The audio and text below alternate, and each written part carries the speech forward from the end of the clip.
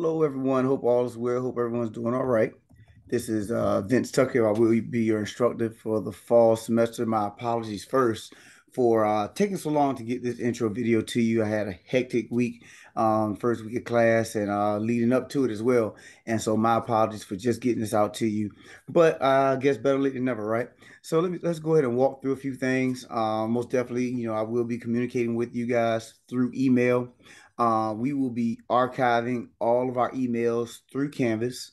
So if ever you, let's say if you missed emails or you think you may have missed emails or you haven't heard from me in a while, you can always go to your Canvas announcements. And that's where all the emails that I've sent will be archived. So you can see all the emails that I've sent up to this spot, up to date. All right. So, we have our greetings, course description. We had that class optional intro. We had a few people that did show up, but that's why I'm creating this video right here.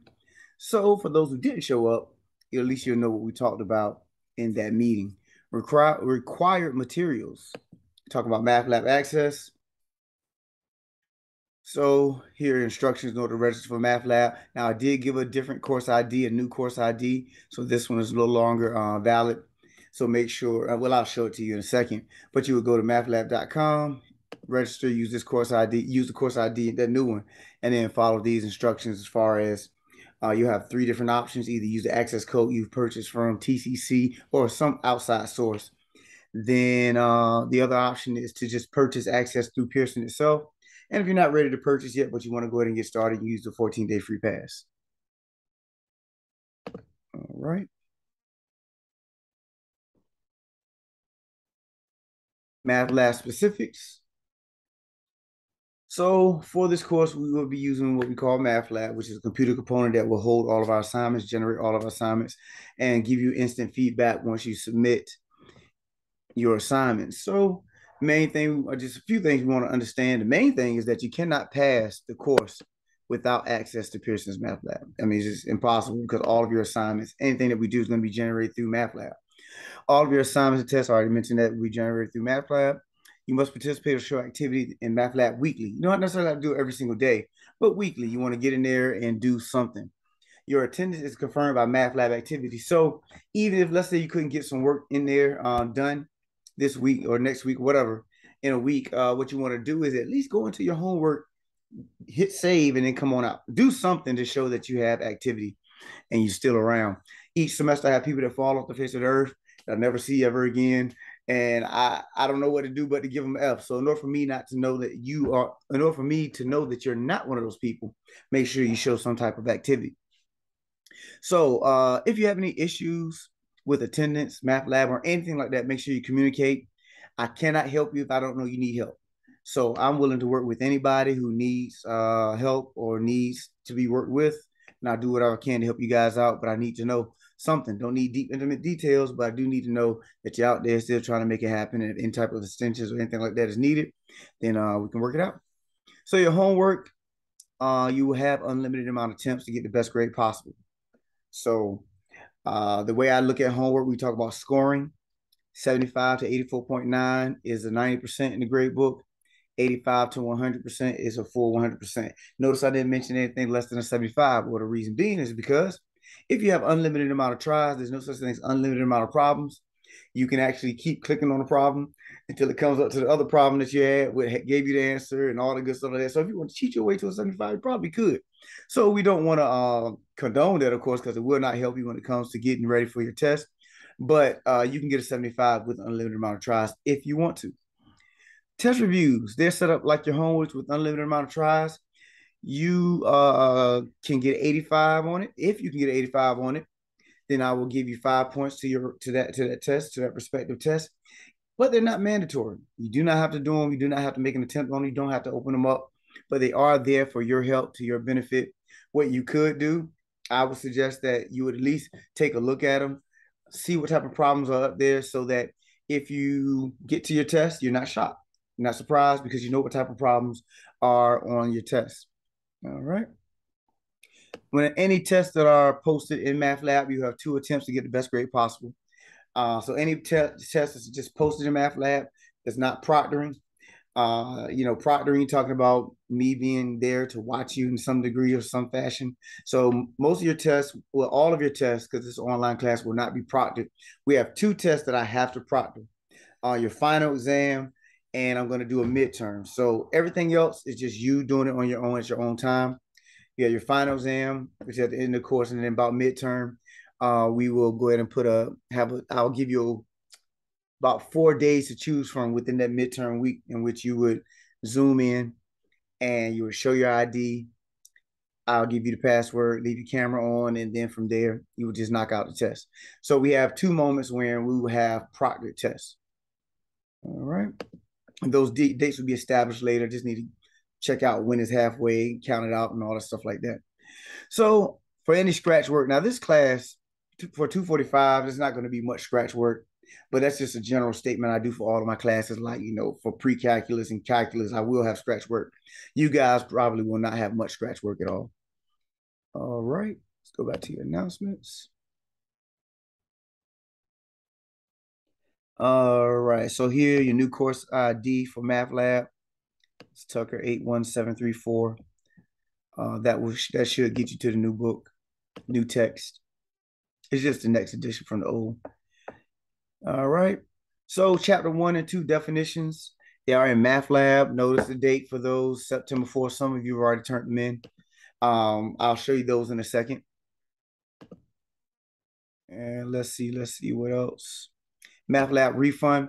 For those of you who may have spent money on the previous course ID and registered and everything, according to a classmate, you can go ahead and get your money back. They'll give you the money so that you can go ahead and get the new one.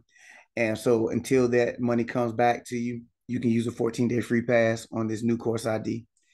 So that's what that's all about. Let me know if you have any issues with that so we can make sure you're straight. All right, I think that's it for our emails. We just had that situation where I was trying to create the new course ID and the Math Lab was down. All right, so let's go to your course shell.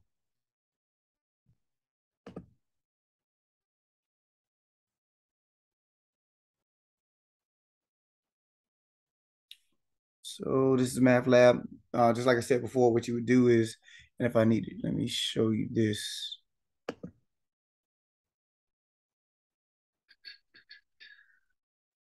All right, so you would do www.mymathlab.com, hit register as a student, register now,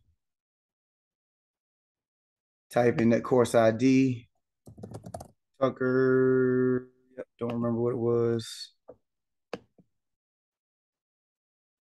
1734.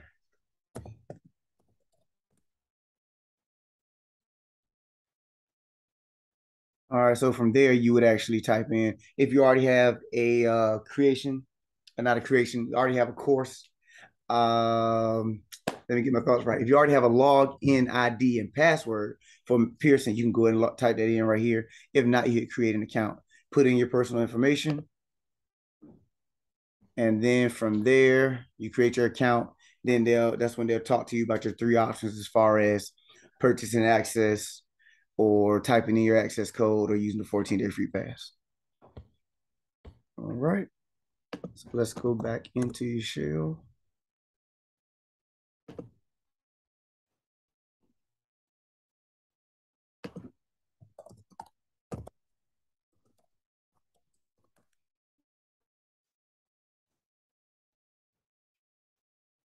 All right. So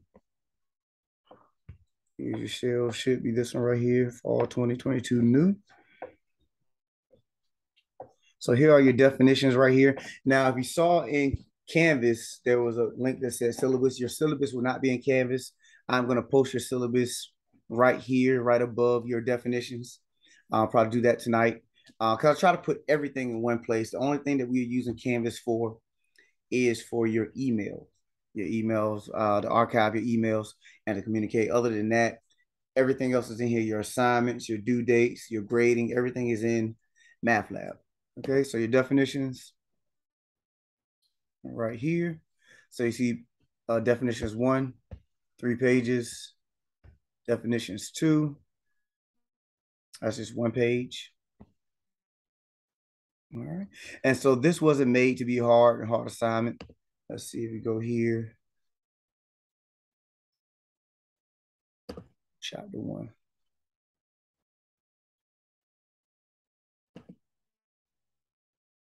We hit e-text.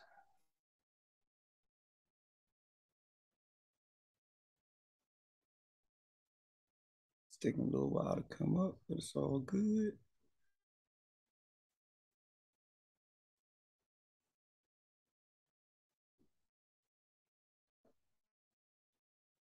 All right, so here's 1-1, and you see the first definition is statistics. Second one is data. So all of them are like that, bolded or in a box of some fashion. If I were to go back to your definitions, see the first one is statistics, second one is data, and all of them should be in order.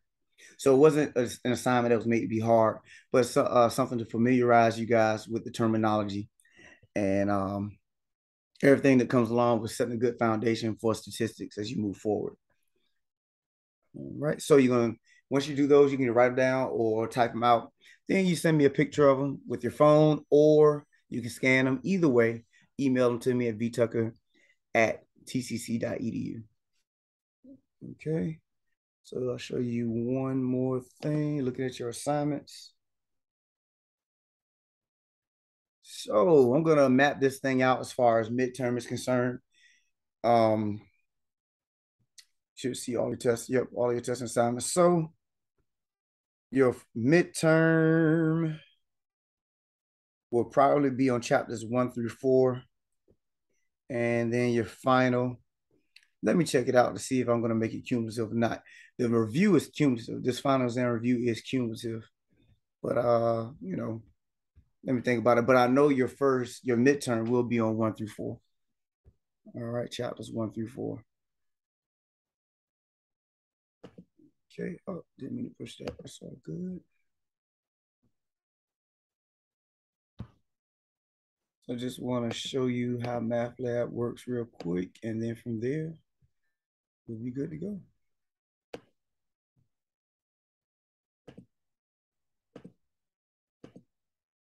Let's look at the calculation one. All right, so let's say you put in the answer. You go over here, check your answer. If it's wrong, they try to give you a hint. Second time, give you a hint. Third time, so you get 3 chances to get the best, to get the answer correct. Final check. Answer was wrong, to tell you the right answer. So if you hit okay, this was a 2-parter. Okay, we're going to do the same thing.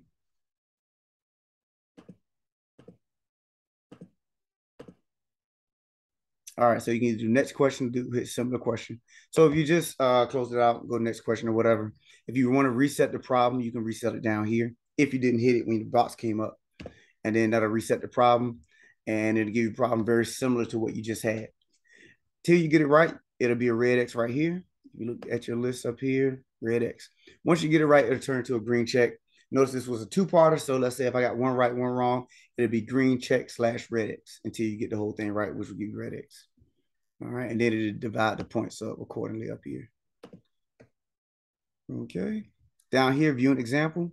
Not view an example, help me solve this. Most people don't hit help me solve this unless they're completely done with this problem. They just don't want any more parts of it, because once they help you solve it, they'll reset the problem with a similar problem.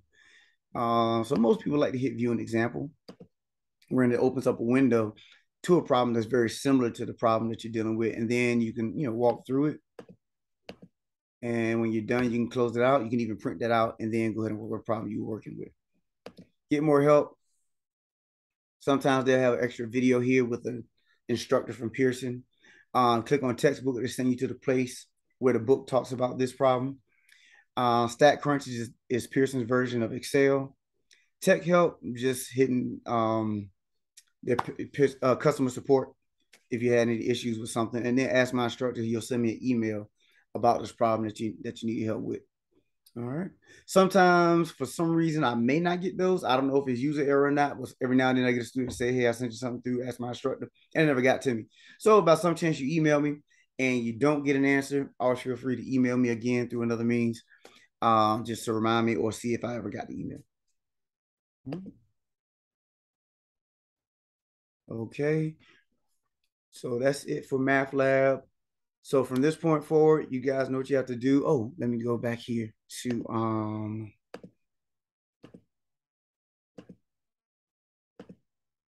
didn't I send you the videos? Did I not post them? Oh man, I thought I posted that. So my fault. I also gonna send you this document right here.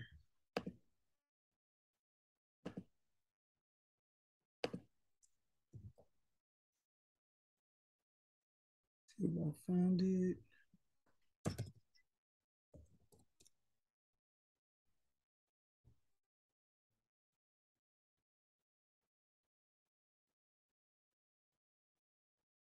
Anyway, I'll find it later. And just basically your previously recorded. I thought for sure I sent that to you guys. Maybe I didn't, but it is here. Once I get things, here we go. Unless I made a mistake and posted it in the wrong shell.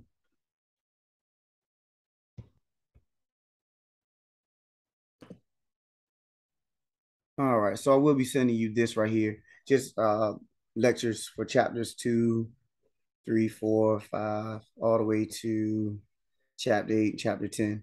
So I need to check. I saw that we had chapter 11 in there. I need to check, make sure if we're going to get to chapter 11 or not. But I know for a fact we'll get to chapter 10, hypothesis testing and whatnot. But yes, I will send these links to you guys so that you can have access to them, and we'll go from there. So also we'll be sending you guys office hours, and they're just Zoom links. So on specific days, and if by some chance you can't make any of those office hours, but you still need help, make sure you email me so we can see if we can set up a time in order for us to be able to meet and take care of your questions. All right. So if you have any questions about anything I've said or some questions that about something that I have not covered, make sure you shoot that email to me, vtucker@tcc.edu, and we'll go from there.